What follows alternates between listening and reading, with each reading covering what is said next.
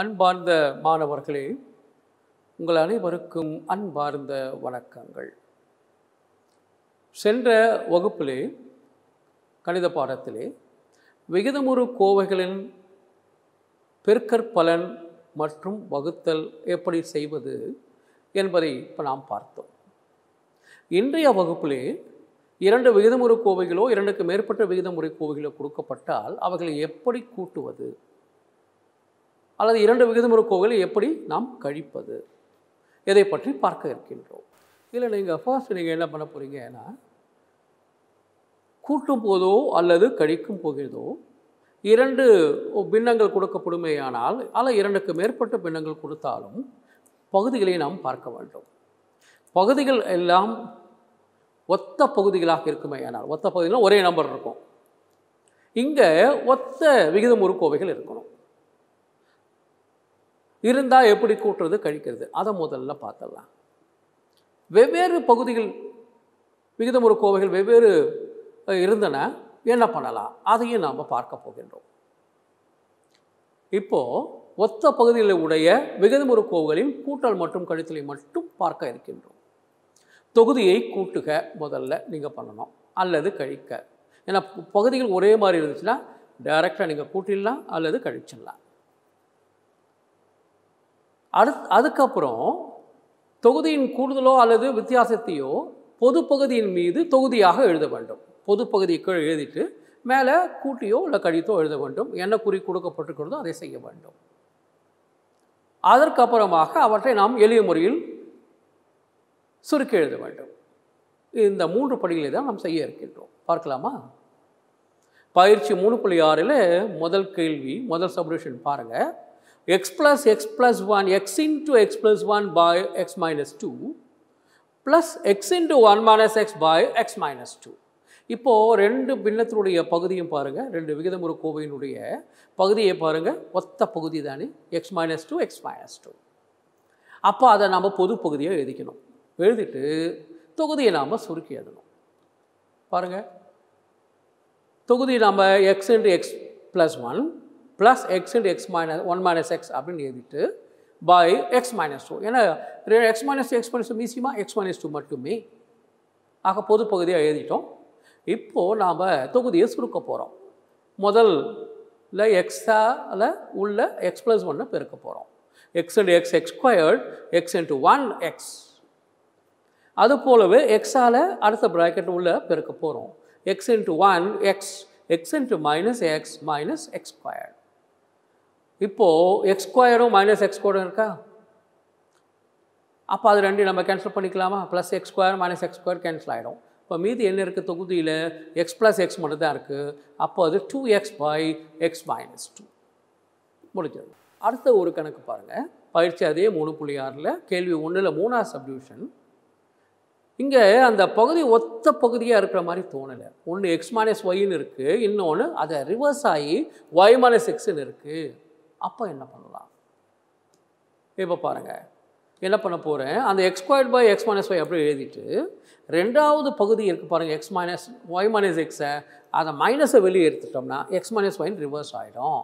அந்த மைனஸை நடுவில் போட்டுக்கிறோம். போட்டோம்னா இப்போ பகுதிகள் ஒரே மாதிரி வந்திருக்கு பாருங்கள், X minus Y X minus Y. அப்போ அதை பொது பகுதியாக எடுத்துகிட்டு மேலே நம்ம என்ன எழுதுவோம், தொகுதியில் X square minus Y squared by X minus Y. அந்த X square minus Y square நம்ம என்ன பண்ணலாம், ஏ மைனஸ் பி இன்ட்டு ஏ ப்ளஸ் பின்னு எழுதிடலாம். அப்போ X minus Y into X plus Y by X minus Y. அப்போ எக்ஸ் மைனஸ் ஒய் நம்ம cancel ஆகிடும். இப்போ நம்ம கிடைக்கிறது என்ன, எக்ஸ் ப்ளஸ் ஒய். அவ்வளோதான். அடுத்த கணக்கு பாருங்கள், இதுவும் ஒத்த பகுதி தான். 2x plus 1 into x minus 2 by x minus 4 minus 2x square minus 5x plus 2 by x minus 4. பகுதி ரெண்டும் ஒரே மாதிரி இருக்குது. அப்போ அதை பொது பகுதியாக எடுத்துக்கணும். தொகுதியை நம்ம என்ன பண்ண முடியாது, அப்படியே எழுத வேண்டியது. 2x plus 1 into x minus 2 minus அதை ப்ராக்கெட்டில் போட்டுக்கோங்க. ஏன்னா மைனஸ் வரும்போது ப்ராக்கெட்டில் போட்டுக்கிறது தான் தெளிவாக இருக்கும். 2x squared minus 5x plus 2 by x minus 4. இப்போ என்ன பண்ணலாம், நம்ம தொகுதியை நம்ம சுருக்க போகிறோம். எப்படி சுருக்கலாம்? ஃபஸ்ட்டு ரெண்டு ப்ராக்கெட் இருக்கா, 2x plus 1 பெருக்கல் x minus 2 தானே, அதை நாம் பெருக்கிக்கலாம். 2x into x 2x squared, 2x into minus 2 minus 4x. அப்புறம் 1ஆல் நம்ம பெருக்க போகிறோம். 1 into x x, 1 into minus 2 minus 2 முடிஞ்சது. இப்போது ரெண்டாவது ப்ராக்கெட் இருக்குது பார்த்தீங்களா, மைனஸுக்கு அப்புறம் அது உள்ளே இருக்கக்கூடிய ப்ராக்கெட் இருக்கிறது எல்லாம் என்ன பண்ணலான்னு கேட்டிங்கன்னா, வெளியே மைனஸ் இருக்கிறதுனால அந்த மைனஸால் உள்ளே பெருக்கும்போது எல்லா குறியும் மாறிடும். ஏன்னா minus into plus minus, minus into minus plus, minus into plus மறுபடியும் மைனஸ். அதனால் குறியை மாற்றி எழுதுறது எளிமையாக இருக்கும் உங்களுக்கு. அதனால் minus 2x squared plus 5x minus 2 by x minus 4 முடிஞ்சுதா? இப்போ எதை கேன்சல் பண்ணலை, ப்ளஸ் குறி மைனஸ் குறி ஒரே இருக்கக்கூடிய எண்ணை கழிச்சிடலாம், அடிச்சிடலாம். இப்போ 2x squared minus 2x squared cancel பண்ணிடலாமா? அதே போல் வேறு எதாவது இருக்கா? இல்லை. அப்போது நீங்கள் பாருங்கள், எக்ஸ் உறுப்புகள் எல்லாவற்றையும் கூட்டலாம். minus 4x plus x plus 5x அவங்களை என்ன பண்ணலாம், நம்ம 6x எக்ஸும் 5xும் கூட்டினா 6x, minus 4xனா அதை கழித்து ஆக்கணும். அப்போது 2x தான் கிடைக்கும். minus 2 minus 2 கூட்டினால் minus 4 by x minus 4. இதை மேற்கொண்டு எதாவது பண்ண முடியுமா? 2 பொதுவாக வெளியே எடுக்கலாம்.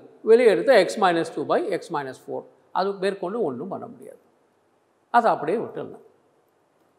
ஆக சுருக்கியாகி விட்டது. அடுத்து ஒரு எடுத்துக்காட்டு கணக்கு பாருங்கள். 3.17 எடுத்துக்காட்டு. X square plus 20x plus 36. அப்போ அதை நம்ம காரணிப்படுத்தி ஆகணும். அதே போல் பகுதியிலையும் X square minus 3x minus 28 minus X square plus 12x plus 4 by X square minus 3x minus 28. இப்போ நீங்கள் பகுதி ரெண்டும் ஒத்த பகுதியாக இருக்குதா, அதனால் நம்ம முதல்ல காரணியெல்லாம் படுத்துவதற்கு முன்னால் அந்த பொதுவான பகுதி எழுதிக்கிட்டு தொகுதியை நம்ம சுருக்குவோம். அந்த வேலையை நம்ம முதல்ல பண்ணலாம். பாருங்கள், தொகுதியை நம்ம அப்படியே எழுதிக்கிறோம். X square plus 20x plus 36 minus வந்தால் என்ன பண்ணுவோம், ஒன்று மைனஸ் போட்டு ப்ராக்கெட் போடணும். இது உங்களுக்கு போன கணக்கில் பார்த்தோமே, அதனால் உங்களுக்கு டேரெக்டாக எழுத கற்றுக் கொடுக்குறேன். எல்லா குறியும் டக்குன்னு மாற்றி எழுதிருங்க. அப்போ எக்ஸ் ஸ்கொயர் 12x ப்ளஸ் 4 எல்லாம் ப்ளஸ் குறி தானே, அப்போ முன்னாடி மைனஸ் இருக்கனால எல்லாமே மைனஸாக மாறிடும். அப்போ minus X squared minus 12x minus 4 by பொது பகுதி இது X square minus 3x minus 28. இப்போ எக்ஸ் ஸ்கொயரும் கேன்சல் பண்ணிடலாமா? அப்போது எக்ஸ் உறுப்பு என்ன, 20x மைனஸ் 12x. அப்போ அவைகளை கூட்டினா என்ன கிடைக்கும் உங்களுக்கு, 8x. 36ல் 4 கழிச்சோம்னா கிடைக்கிறது 32. பகுதியை அப்படியே எழுதிக்கிறோம். இப்போ அந்த 8 பொதுவாக எடுக்கலாமா? எடுத்து நம்ம எழுதலாம். கீழே பகுதியில் இருக்கக்கூடிய X square minus 3x minus 28 இருக்கு இல்லையா, அதையும் நாம் காணிப்படுத்திடலாம். அதில் கடைசி நம்பர் என்ன, X square minus 3x minus 28ல் மாறிலி உறுப்பு மைனஸ் 28, நடுவில் இருக்கக்கூடிய உறுப்பு மைனஸ் 3. ரெண்டு நம்பர் கண்டுபிடிக்க போகிறோம். பெருக்கினா மைனஸ் 28 வரணும், கூட்டினால் மைனஸ் 3 வரணும். அப்போ 7 4 28, மைனஸ் 7 4ன்னு போட்டால் மைனஸ் 3ன்னு வந்துடும். அப்போ எக்ஸ் மைனஸ் 7 எக்ஸ் ப்ளஸ் 4 என்பது தான் காரணிகள். இப்போ நம்ம 8 பொதுவாக வெளியே எடுத்துகிட்டு தொகுதியில் 8 பொதுவாக எடுத்துகிட்டு எக்ஸ் ப்ளஸ் 4ன்னு எழுத போகிறோம். 8 இன்ட்டு எக்ஸ் ப்ளஸ் 4 பகுதியை நம்ம காரணிப்படுத்தியாச்சு. அதனால் எக்ஸ் மைனஸ் 7 எக்ஸ் ப்ளஸ் 4. இப்போ பொது காரணி என்னங்க, தொகுதியிலும் பகுதியிலும் எக்ஸ் ப்ளஸ் 4, அதை கேன்சல் பண்ணிவிடுங்க. இப்போ மீதி என்ன இருக்காங்க, 8 பை எக்ஸ் மைனஸ் 7. அவ்வளோதான். இப்போது ஒத்த பகுதியில் பற்றி பார்த்தாச்சு. மாறுபட்ட பகுதியாக இருந்தால் என்ன பண்ணுறது, எப்படி கூட்டுறது, எப்படி கழிக்கிறது பார்க்கலாமா? முதல்ல நீங்கள் என்ன பண்ணணும், பகுதிகளினுடைய மீச்சிறு பொது மடங்கு காண வேண்டும். பகுதிகள் மாறுபட்டதாக இருக்குமே ஆனால் அந்த மாறுபட்ட கோவைகளுடைய மீச்சிறு பொது மடங்கை காண வேண்டும். அப்புறம் படிநிலை 1 என்ன உங்களுக்கு, அதில் கண்ட மீப்போமாவுக்கு தகுந்தவாறு ஒவ்வொரு பின்னத்தின் சமான பின்னத்தையும் எழுத வேண்டும். இதனை தொகுதி மற்றும் பகுதியில் உள்ள கோவைகளை மீப்போமாவிற்கு தேவையான காரணியால் பெருக்குவதன் மூலம் பெறலாம். கணக்கு போடும்போது தெளிவாக உங்களுக்கு தெரியும். அப்போது நீங்கள் பகுதிகள் சமமாயிடும். ஒத்த பகுதிகளை உடைய விகிதமுறு கோவைகளை கூட்டுவதற்கும் கழிப்பதற்கும் படிநிலைகளை பின்பற்ற வேண்டும். இதுக்கு முன்னாடி பார்த்தோம் இல்லையா, பொது ஒத்த பகுதி கிடச்சிரும். கிடைச்ச பிறகு நம்ம எப்படி கூட்டி கழிச்சோம், அப்புறம் சுருக்கணும் போன மெத்தடில், அதை அப்படியே ஃபாலோ பண்ணணும். பார்க்கலாம். இப்போது ஒரு கணக்கு பார்த்தா தெளிவாயிடும் உங்களுக்கு. பயிற்சி 3.6 கேள்வி 1 ரெண்டாவது சப்டிவிஷன் பார்த்தீங்கன்னா X plus 2 by X plus 3 வந்திருக்கு, plus X minus 1 by X minus 2 அப்படின்னு கொடுத்து காண்கன்னு கேட்டிருக்காங்க.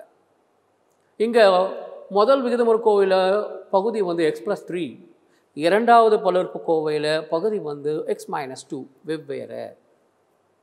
அப்போ என்ன பண்ணணும் பாருங்கள். அப்போ இதுக்கு என்ன மீப்போமா என்ன? எக்ஸ் ப்ளஸ் 3 எக்ஸ் மைனஸ் 2 ரெண்டு வெவ்வேறு இல்லையா, அதை அப்படியே பெருக்கிக்க வேண்டியதுதான். X plus 3 X minus 2. இப்போது முதல் பின்னத்தை எடுத்துக்குவோம். முதல் விகிதமுறுகோவை என்னங்க? X plus 2 by X plus 3. அதையும் இந்த மீப்போமாவையும் நீங்கள் கம்பேர் பண்ணுங்க. ஒப்பிட்டு பார்த்தீங்கன்னா எக்ஸ் மைனஸ் 2 மட்டும் தானேங்க மிஸ் ஆகிறது. அப்போ அதே எக்ஸ் மைனஸ் 2வால் தொகுதியும் பகுதியும் பெருக்குங்க. பெருக்குன்னா X plus 2 into X minus 2 வந்துடும். அதே போல் அடுத்த பின்னத்தில் எக்ஸ் ப்ளஸ் 3 மட்டும் மிஸ் ஆகுது. ஏன்னா அங்கே எக்ஸ் மைனஸ் 2 மட்டும்தான் வந்திருக்கு. அப்போ எக்ஸ் மைனஸ் 1 பெருக்கல் எக்ஸ் ப்ளஸ் 3. இப்போ நாம் சுருக்க வேண்டியது தானே. அப்போ எக்ஸ் ப்ளஸ் 2 எக்ஸ் மைனஸ் 2 என்ன உங்களுக்கு? X square minus 4. ஏன்னா ஏ plus B A minus B formula A square minus B square. அப்போ X square minus 2 square X square minus 4 ஆகிடும். அடுத்த ரெண்டு ப்ராக்கெட்டையும் பெருக்கி ஆகணும். X into X X square, X into 3 3x, அப்புறம் minus 1 into X minus X, minus 1 into 3 minus 3. இதுக்கப்புறம் நாம் ஏதாவது கேன்சல் பண்ண முடியுதா பார்க்கணும். இல்லை, எக்ஸ் ஸ்கொயர் ரெண்டு உறுப்பு இருக்குது, ஒரு எக்ஸ் ஸ்கொயர் இன்னும் ஒரு எக்ஸ் ஸ்கொயர், அப்போ அது 2x ஸ்கொயர் ஆகிடும். அப்புறம் 3x மைனஸ் எக்ஸ் என்ன ஆகிடும்? 2x ஆகிடும். மைனஸ் 4 மைனஸ் 3 என்ன ஆகிடும்? மைனஸ் 7 ஆகிடும். அப்போது தொகுதி என்னவாக வரும்? 2x square plus 2x minus 7 divided by X plus 3 into X minus 2. அவ்வளோதான். அடுத்த கணக்கு பார்க்கலாமா? பயிற்சி 3.6 கேள்வி 2 ரெண்டாவது சப்டிவிஷன் பாருங்கள். இங்கே 4x by X square minus 1 வந்திருக்கு, minus X plus 1 by X minus 1 வந்திருக்கு. பகுதி வெவ்வேறு தான். ஆனால் அங்கே ஒரு பகுதி பார்த்திங்கன்னா எக்ஸ் ஸ்கொயர் மைனஸ் 1 வந்திருக்க முதல் விகிதமுறுகோவையில். அதை நம்ம என்ன பண்ணலாம்? X minus 1 into X plus 1 எழுதலாம். ஏன்னா ஏ ஸ்கொயர் மைனஸ் பி ஸ்கொயர் அமைப்பில் இருக்கிறதுனால. இப்போ நாம் மீப்போமா கண்டுபிடிக்கலாம். என்ன வரும் மீப்போமா? ரெண்டு எக்ஸ் மைனஸ் 1 வந்திருக்கா, அதில் ஒரு எக்ஸ் மைனஸ் 1 ஒரு எக்ஸ் ப்ளஸ் 1, அவ்வளோதான். அப்போது மீப்போமா வந்து எக்ஸ் மைனஸ் 1 எக்ஸ் ப்ளஸ் 1. இப்போ முதல் விகிதமுறுகோவைக்கு போவோம். பகுதி என்ன?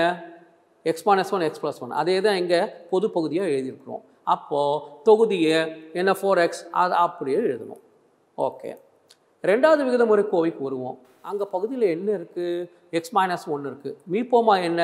X minus 1 X plus 1. அப்போ எது மிஸ் ஆகுதாங்க? எக்ஸ் ப்ளஸ் 1 இல்லை. அப்போ எக்ஸ் ப்ளஸ் 1ஆல் தொகுதியும் பகுதியும் பெருக்கிறோம். பெருக்கும்போது தொகுதி X plus 1 into X plus 1. பகுதியை நம்ம பொது பகுதியாக எழுத போகிறோம். இப்போ இதை நம்ம சுருக்கி ஆகணும். தொகுதியை மட்டும் சுருக்கலாமா? அப்போ 4x மைனஸ் அந்த X plus 1 X plus 1 X plus 1 whole square தானே. அப்போ ஏ plus B whole square formula பயன்படுத்தினா முடிஞ்சது. இல்லை பெருக்கனாலும் முடிஞ்சது. என்ன கிடைக்கும் உங்களுக்கு? X squared plus 2x plus 1. Bracket போட்டிருக்கு, ப்ராக்கெட் வெளியில் மைனஸ் இருக்குது. அப்போ குறியெல்லாம் மாற்றணும் இல்லையா? மாற்றிடுவோம். அப்போ 4x minus X square minus 2x minus 1 by X minus 1 into X plus 1 வரும். அப்போ 4x மைனஸ் 2x உங்களுக்கு 2x. எக்ஸ் ஸ்கொயரை முன்னாடி எழுதிக்குவோம், ஏன்னா அடுக்கு 2 அது முதல்ல எழுதிடுவோம். அப்போ minus X square plus 2x minus 1 by X minus 1 into X plus 1. இது இப்படியே விட்டுடலாமா? வேண்டாம், மேற்கொண்டு சுருக்க முடியும். எப்படி? தொகுதியில் மைனஸை பொதுவாக வெளியெடுப்போம். எடுத்துட்டா என்ன பண்ணணும்? மற்ற 3 உறுப்புகளையும் குறிய மாற்றி எழுத வேண்டியதான் ப்ராக்கெட் உள்ளார.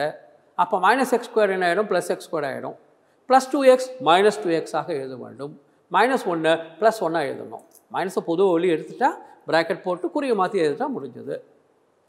பகுதியை நம்ம ஒன்றும் பண்ணல, அது அப்படியே தான் வச்சுருக்கோம். இப்போ அந்த X square minus 2x plus 1 இருக்கு இல்லையா, அதை நம்ம காலிப்படுத்த முடியுமே. என்னது இது? அது X minus 1 into X minus 1 அல்லது அது ஏ square minus 2ab plus B square அமைப்பில் இருக்கிறதுனால ஏ மைனஸ் பி ஹோல் ஸ்கொயர் ஃபார்முலாவும் நம்ம பயன்படுத்தலாம். அப்போ எக்ஸ் மைனஸ் 1 எக்ஸ் மைனஸ் 1 பகுதியில் ஒரு எக்ஸ் மைனஸ் 1 எக்ஸ் ப்ளஸ் 1. அப்போ பொது காரணி எக்ஸ் மைனஸ் 1 இருக்குல்ல, அவைகளை அதை நீக்கி விடலாம். நீக்கிறது போக மீது என்ன இருக்குது உங்களுக்கு? Minus X minus 1 by X plus 1. ஆக தொகுதியை மைனஸ் அதை பெருக்கிட்டோம் அப்படின்னா 1 மைனஸ் எக்ஸ்னு மாறிடும். அப்போ 1 minus x by x plus 1 என்பதே விடை. பயிற்சி 3.6ல் மூணாவது கேள்வி பாருங்கள், கொஞ்சம் வித்தியாசமாக கொடுத்துருக்காங்க.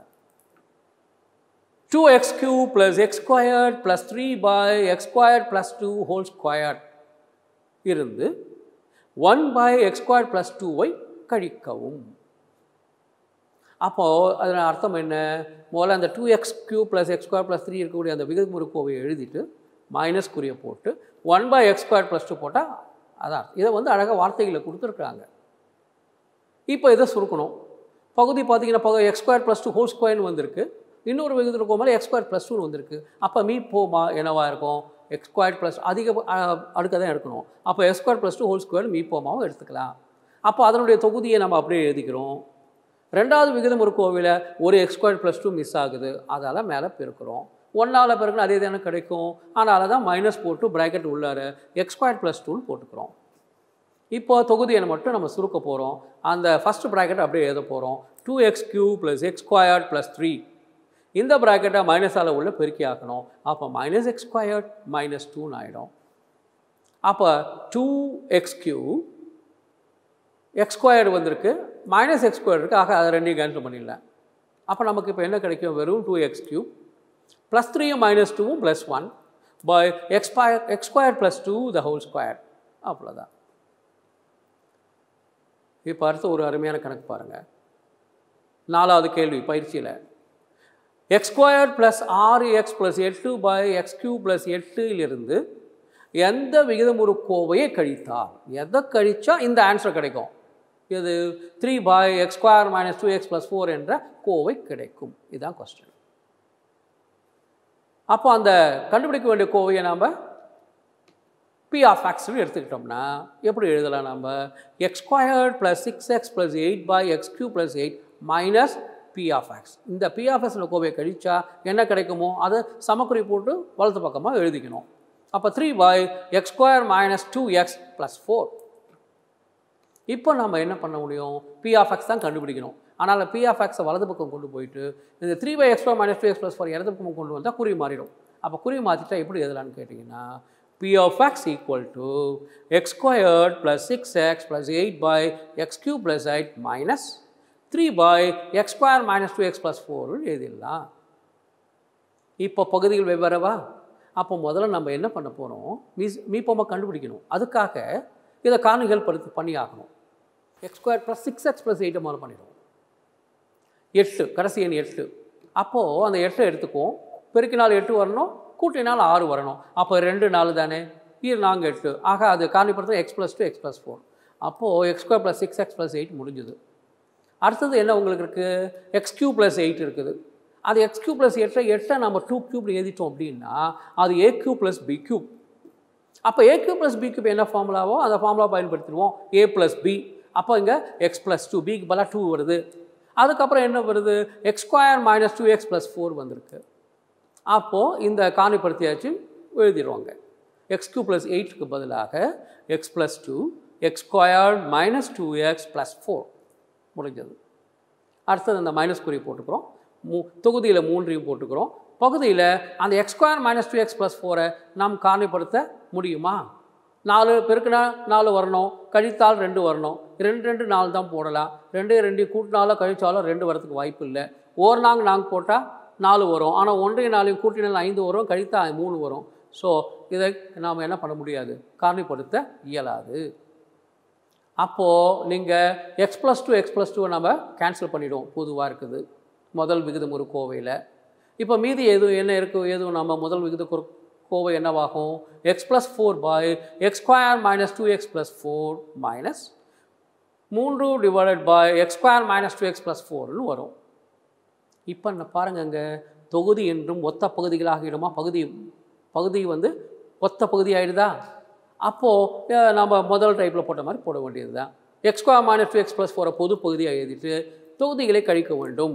x plus 4 minus 3 by x squared minus 2x plus 4. அப்போ அது 4 3 கழிச்சிட்டா கிடைக்கிறது -1 +1. அப்போ x plus 1 by x squared minus 2x plus 4 என்பதே அந்த p of x. இப்போ ஒரு பயன்பாட்டு கடிதம் பார்க்கலாமா? கணக்கு ஒன்று பார்க்கலாம் பாருங்கள். ஒரு வேலையை 4 மணி நேரத்தில் பாரி செய்கிறார். யுவன் அதே வேலையை 6 மணி நேரத்தில் செய்கிறார். எனில் இருவரும் சேர்ந்து அந்த வேலையை செய்து முடிக்க எத்தனை மணி நேரம் ஆகும்? இப்போ நம்ம என்ன பண்ணுறோம்னு கேட்டிங்கன்னா, செய்து முடிக்க வேண்டிய வேலையை எக்ஸ்னு வச்சுக்குவோம். செய்து முடிக்க வேண்டிய வேலை எக்ஸ். அப்போ ஒரு சின்ன ஒரு அட்டவணையை பாருங்கள். ஒரு வேலையை செய்து முடிக்க தேவையான நேரம் பாரிக்கு எவ்வளோ? மணி அளவில் 4 மணி நேரம் ஆகும். 1 மணி நேரத்தில் பாரி அந்த வேலையை செய்து முடிக்கிறதுக்கு எவ்வளோ ஆகும்? செய்து முடிக்க வேண்டியது எக்ஸு. 4 மணி நேரம் ஆகுது அந்த எக்ஸை முடிக்கிறதுக்கு. அப்போ 1 மணி நேரத்துக்கு x/4. அதே போல் யுவன் ஒரு வேலையை செய்து முடிக்க தேவையான நேரம் 6. அப்போ 1 மணி நேரத்தில் முடிக்கிறதுக்கு x/6. இப்போது அவன் என்ன கொடுத்துருக்காங்க? 2 பேரும் சேர்ந்து அந்த வேலையை செய்து முடிக்க எவ்வளோ நேரம் ஆகும்னு கேட்குறாங்க. அப்போ நம்ம என்ன பண்ணுறோம்? 1 மணி நேரத்தில் செய்யப்பட்ட மொத்த வேலை என்ன? பாரி எவ்வளோ முடித்தோம்? 1 மணி நேரத்தில் x/4. இவன் எவ்வளோ முடித்தாங்க? x/6. ரெண்டுத்தையும் கூட்டுங்க. அதனால் 1 மணி நேரத்தில் 2 பேரும் சேர்ந்து செஞ்ச வேலை x/4 + x/6. அப்போ அதை நம்ம சுருக்கலாமே. 4 6 பெருக்கணமாக 24. அது மீப்போமாவும் எடுத்துக்குவோம். 6x 4x குறுக்க பெருக்கல். அப்போ கிடைக்கிறது 10x/24. அப்போது இருவரும் சேர்ந்து அந்த வேலையை செய்து முடிக்க தேவைப்படும் நேரம் என்னன்னு கேட்டிங்கன்னா, இதை அப்படியே தலைகிட போடுறதா? 24/10. அப்போ 24/10னா என்ன அர்த்தம்? 2.4. அப்போ 2.4 சொல்லிடலாமா? அப்படின்னா என்ன அர்த்தம்?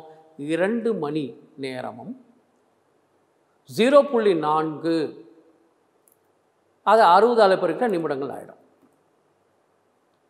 இப்போது 2 மணி மற்றும் 0.4 60 பெருக்கினா கிடைக்கிறது 24 நிமிடங்கள். அப்போது 2 பேரும் சேர்ந்து அந்த வேலையை செய்தாங்கன்னா 2 மணி மற்றும் 24 நிமிடங்கள் ஆகும். அலகு பயிற்சியில் 3இல் 6வது கேள்வி ஒன்று பார்க்க இருக்கின்றோம். எக்ஸோட அடுக்கு 3a - 8 x அடுக்கு 2a + 2x⁴ + 4 விகிதமுறுக்கோவை எளிய வழியில் சுருக்குகன்னு கேள்வி கேட்டிருக்காங்க. அதில் அந்த x⁴a - 8 இருக்குது பார்த்தீங்களா, அதை தான் நம்ம சுருக்க போகிறோம். எப்படி சுருக்க போகிறோன்னு கேட்டிங்கன்னா, அது x⁴ அடுக்கு 3aவை x⁴a அதற்குடைய அடுக்கு 3ன்னு எழுதிக்கலாம். 8 2 கியூப்னு எழுதிட்டோம்னா அது a³ - b³ வடிவில் இருக்குது. அப்போ a³ - b³ உடைய ஃபார்முலாவை பயன்படுத்த போகிறோம். a³ - b³ ஃபார்முலாவை பயன்படுத்தினா நமக்கு என்ன கிடைக்கும்? அந்த xk⁴ - 2³ நம்ம என்ன எழுத போகிறோம்? a - b × a² + 2ab + b² பயன்படுத்த போகிறோம். அப்போ x⁴a - 2ன்னு வரும். a - bக்கு பதிலாக x⁴a² + 2 × x⁴a + 4ன்னு வரும். இதை தான் அங்கே எழுத போகிறோம். பை அதே தான் வரும். அதே தான் ப்ராக்கெட் வரும் பாருங்கள் டினாமினேட்டர்லையும். x⁴a² + 2x⁴a + 4 தான் பகுதியில் வரப்போகுது. அப்போ பகுதியின் தொகுதியிலும் பொதுவான காரணியை கேன்சல் பண்ணிட்டோம்னா மீதி நமக்கு கிடைக்கிறது xோட அடுக்கு a - 2. அவ்வளோதான். அடுத்த அலகு பயிற்சியில் 2வது அதே கொஸ்டின் 6ல் 2வது சப்டிவிஷன் பாருங்கள். எளிய வடிவில் சுருக்குகன்னு ஒரு கொஸ்டின் கொடுத்துருக்காங்க. அந்த 10x³ - 25x² + 4x - 10 -4/10x² வருது இல்லையா? அந்த -4/10x² நம்ம என்ன பண்ணலாம்? அதுக்கு முன்னால் அந்த தொகுதி இருக்கு இல்லையா, 10x³ - 25x² + 4x - 10 அதை முதல்ல சுருக்குவோம். எப்படி சுருக்கலாம்? அந்த 10x³ - 25x² 10 25 5க்கு பொதுவாக இருக்கல பாருங்கள். i2 10 i5 25 5 வெளியே எடுக்கலாம். x³ x² x² பொதுவாக வெளியே எடுக்கலாம். அப்போ 5x² எடுத்தால் மீதி என்ன இருக்க போகுது? ப்ராக்கெட் உள்ளார 2x - 5. அடுத்த 2 இருக்குது பாருங்கள், 4x - 10. அதில் நம்ம 2 வெளியே எடுத்துடலாம். எடுத்துட்டோம்னா 4 10லையும் 2 எடுத்துட்டோம்னா 2x - 5ன்னு வரப்போகுது. இப்போ 2x - 5 தானே பொதுவாக இருக்குது, பொதுவான காரணியாக இருக்குது. அதை நம்ம வெளியே எடுக்கலாம். அப்போ 2x - 5 எடுத்தாச்சு அப்படின்னா ப்ராக்கெட் உள்ள மீதி என்ன இருக்க போகுது? 5x² + 2. காரணிப்படுத்தியாச்சா? அந்த 10x³ - 25x² + 4x - 1 இப்படி அழகாக காரணிப்படுத்திடலாம். பகுதி என்ன இருக்குது? அங்கே -4 - 10x² இருக்குது இல்லையா? அதில் -2 எடுத்துட்டோம்னா மீதி என்ன இருக்க போகுது? நான் -4 -10லையும் -2 வெளியே எடுத்துடுறோம். வெளியே எடுத்தால் மீதி என்ன வரப்போகுது உங்களுக்கு 2 + 5x² வரப்போகுது. இப்போ நம்ம என்ன பண்ணுறோம் -2 அந்த 2 + 5x² திருப்பி எழுதிக்கலாம் 5x² + 2 எழுதிக்கலாம். இப்போது கணக்கை எழுதிக்குவோம். தொகுதிக்குள்ள அதனுடைய காரணியை எழுத போகிறோம் 2x - 5 5x² + 2 பகுதியினுடைய காரணியை எழுத போகிறோம் -2 × 5x² + 2. இதில் பொதுவான காரணி எது 5x² + 2 5x² + 2 தொகுதியிலும் பகுதியில் இருக்குது. அதை கேன்சல் பண்ணிவிடுவோம். மீதி என்ன இருக்குது 2x - 5/-2. இது இப்படியே நம்ம ஆன்சர் கொடுத்துடலாம். இல்லை வேறு என்ன பண்ணலாம் அந்த பின்னத்தை நம்ம 2ஆக பிரிக்கிறோம். எப்படி 2x/-2 ப்ளஸ் -5/-2. இதில் 2 கேன்சல் பண்ணிட்டா -x மைனஸை கேன்சல் பண்ணிட்டா +5/2 அவ்வளோதான். இப்படியும் நாம் அந்த விடையை நம்ம கொடுக்கலாம். இப்போது 5 மதிப்பெண் வினாக்களை பார்க்கலாம். கொஞ்சம் சற்று கடினமான கணக்கு. முதல்ல பெருக்கல் வகுத்தல் மட்டும் பார்க்கலாம். விகிதம் உறுப்புகளின் பெருக்கல் மற்றும் வகுத்தலை பார்ப்போம். நிறைய நீங்கள் காரணிப்படுத்துகிற மாதிரி வரும், மற்றபடி ஒன்றும் இல்லை. இல்லை காரணிப்படுத்தக்கூடிய வித்தையை கற்றுக்கிட்டோம் அப்படின்னா ஒன்றும் இல்லை.